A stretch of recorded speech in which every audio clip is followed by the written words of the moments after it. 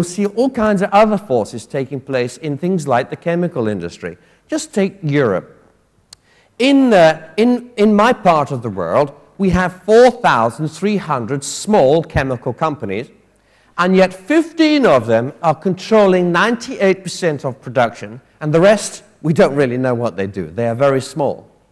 And there is going to be, without doubt, a huge consolidation in the EU chemical industry. I suspect that the same will happen in India, in China, in Vietnam, everywhere else. And as this happens, other opportunities will emerge. You see, once again, if we look at the European Union, I'm sure you are much more efficient in India than we are. But in the European Union, we have a disaster. You know something I discovered. We have large numbers of trucks, and they pass each other on the same road, going in different directions, carrying identical product. Identical. It's the same, exactly the same stuff, made in one factory to going off to one other process. And over here, we have another factory selling the stuff over here. I would not be surprised if the same thing is happening in India as well. In fact, I can't believe that it isn't.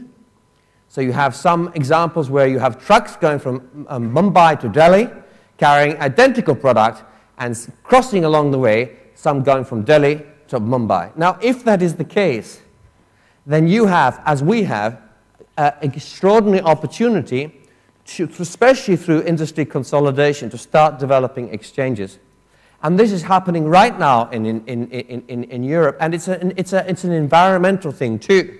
I was with a whole load of people from the chemical industry recently, and they calculated that just in Europe, which is a tiny group of countries, only 500 million people compared to you, but just in Europe, they could save 100 million kilometers of truck driving with a small swapping scheme with only 5 people, costing maybe 100,000 euros a year to run. And it would save maybe 10, 20, 30 million euros a year straight away.